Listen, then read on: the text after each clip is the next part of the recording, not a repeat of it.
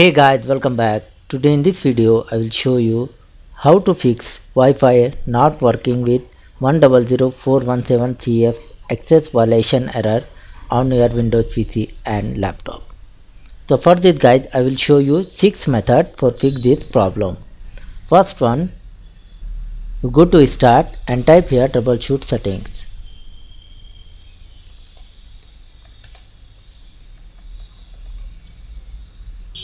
Type here troubleshoot setting and select this.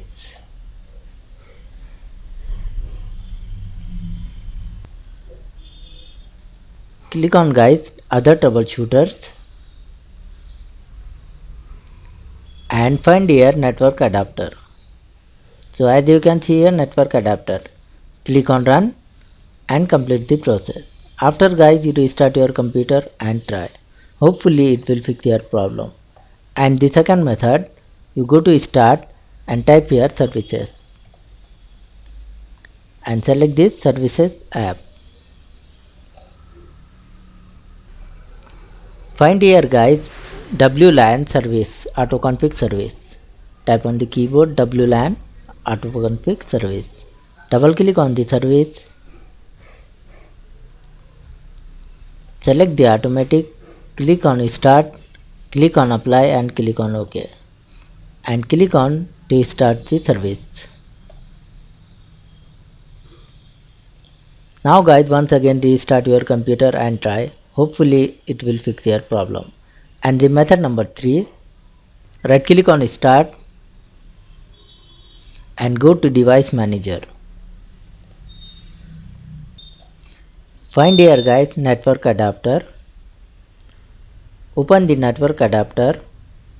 Right click on driver, select the update driver and select the browse my computer for drivers. Then select the let me pick from a list of available drivers on my computer.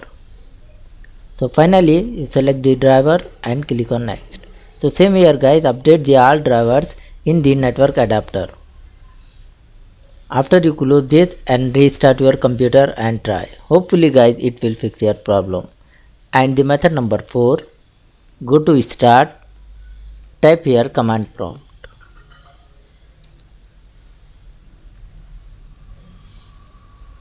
Right click on command prompt and select the run as administrator. Type here guys first command ipconfig /release and hit enter on your keyboard. Now type the second command ipconfig /flush DNS and hit enter on your keyboard. Type the third command ipconfig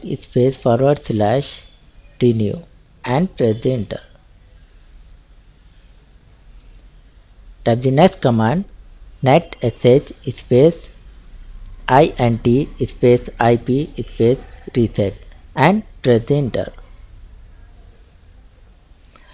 And now guys type the last command netsh winsock reset and press the enter. So you can see here you must restart the computer in order to complete the reset. Close the command prompt and restart your computer. Hopefully guys at this time it will fix your problem. And the method number 5, once again go to start and type here command prompt. Right click here and select the run as administrator. Now type here guys chk and dsk and hit enter on your keyboard. You need to wait here guys.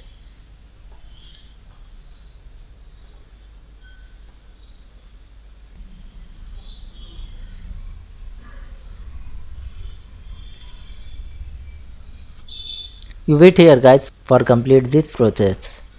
After you close the command prompt and once again restart your computer. Hopefully guys this time it will fix your problem. And the last method number 6, go to start and open the Windows settings. In the settings, go to network and internet. Scroll down here Select the advanced network settings.